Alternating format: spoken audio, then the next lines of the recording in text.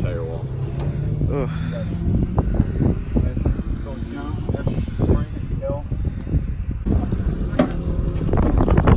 It wasn't going that fast, so I started getting excited.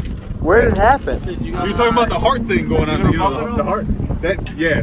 I went crazy now. Turn 5, Yeah. I'll go full swing, see if we got it all clear. I'm gonna go.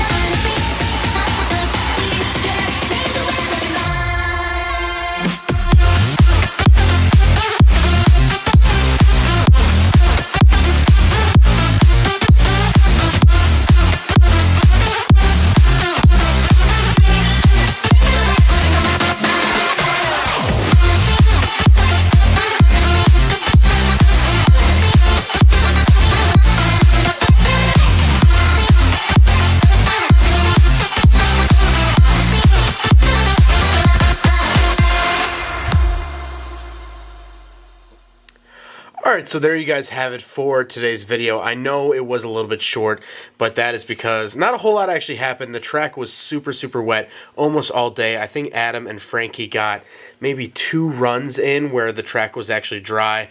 And of course, you did see what happened in the Miata. What actually happened was Adam's brother-in-law Eddie was actually driving. It was his first track day. He came over corner 5, which is a little bit off camber. Car spun around and kissed the tire wall. No major damage. The fender got messed up, but that's what track days are all about. And of course, my GoPro was in the car for that round, and it ran out of memory before the car hit the wall. So unfortunately, I don't have any footage of that, which I am super bummed out about. But everyone's okay. Everyone's totally fine.